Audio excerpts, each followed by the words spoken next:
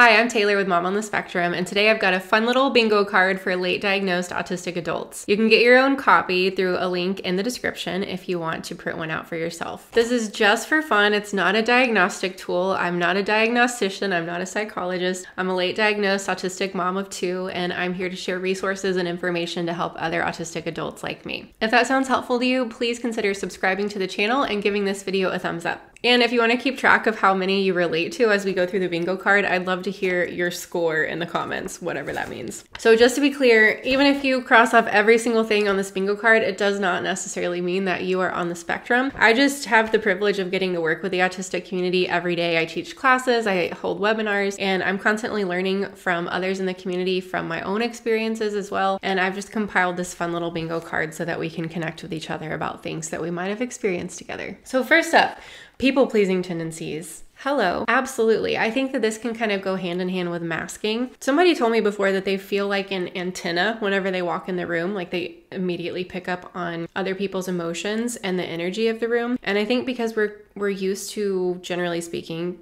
getting in tune with other people and what they're wanting from us, hence the masking and all of that, I think that we become pretty good at people pleasing and putting ourselves on the back burner. Second one, we're gonna go straight across. Routines are sacred.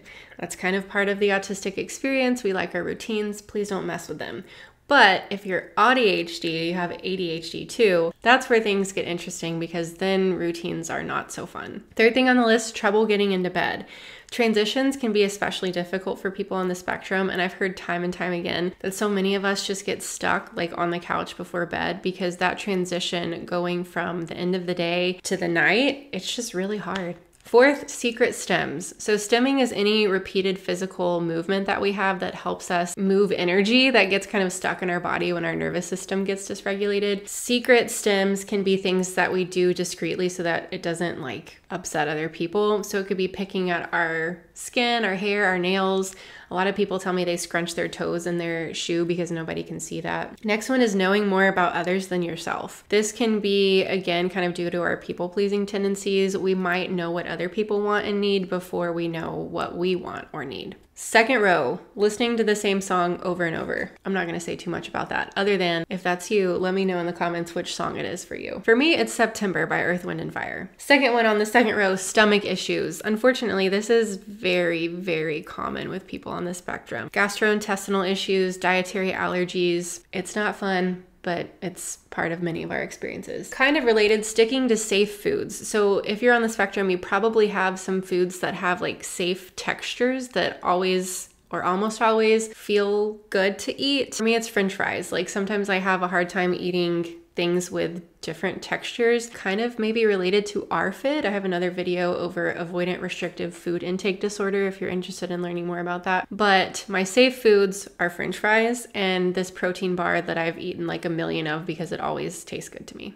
Next one is triggered by light touch. For whatever reason, so many of us on the spectrum get very easily upset if someone lightly touches us in any way. I need firm, deep pressure or else. Last one on the second row, needing extra time to process what someone just said. Delayed processing is a very common experience for people on the spectrum.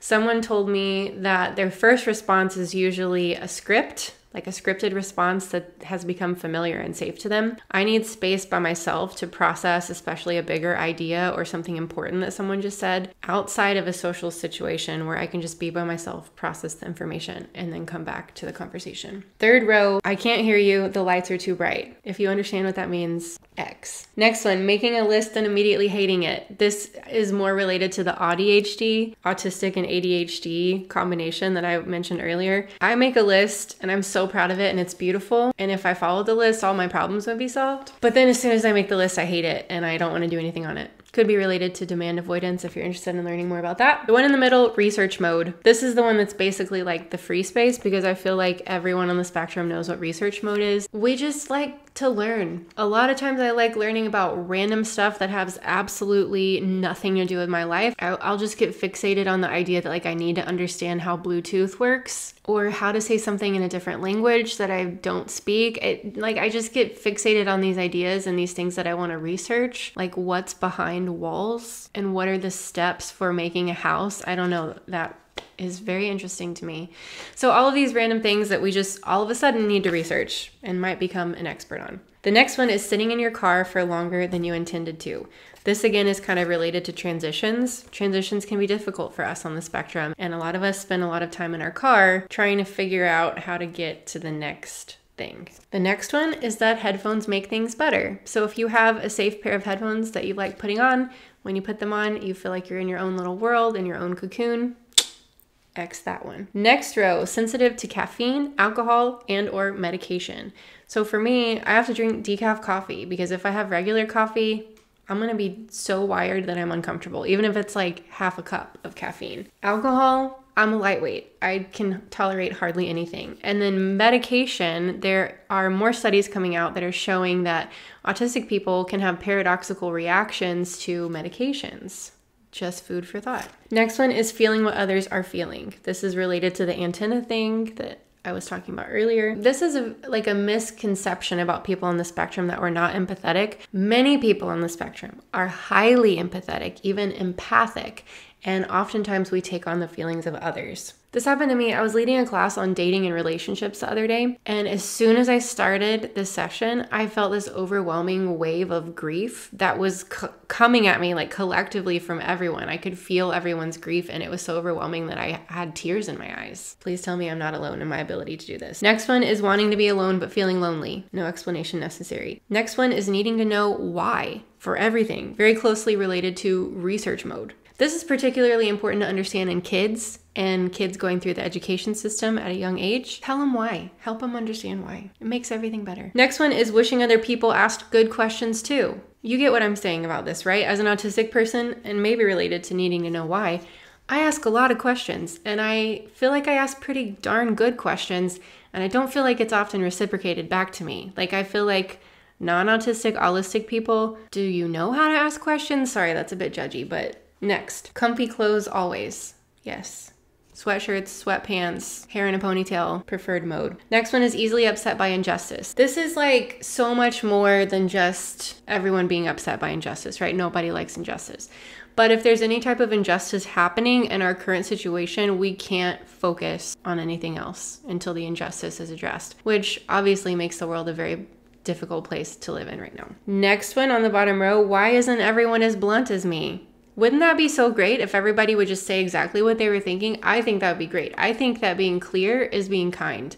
And I wish that other people would just be freaking blunt. Just tell me what you're thinking. I can handle it. I promise. Next one, not wanting to appropriate the term autistic. What does that mean? It means that a lot of autistic people, especially adults who have not yet been diagnosed, they feel bad for using the term autistic because they don't want to take it away from other people who need it more. Let me tell you, you're not appropriating it by using it if it helps you have more self-compassion for your own tendencies and patterns. You're not being selfish. You're not hurting other people.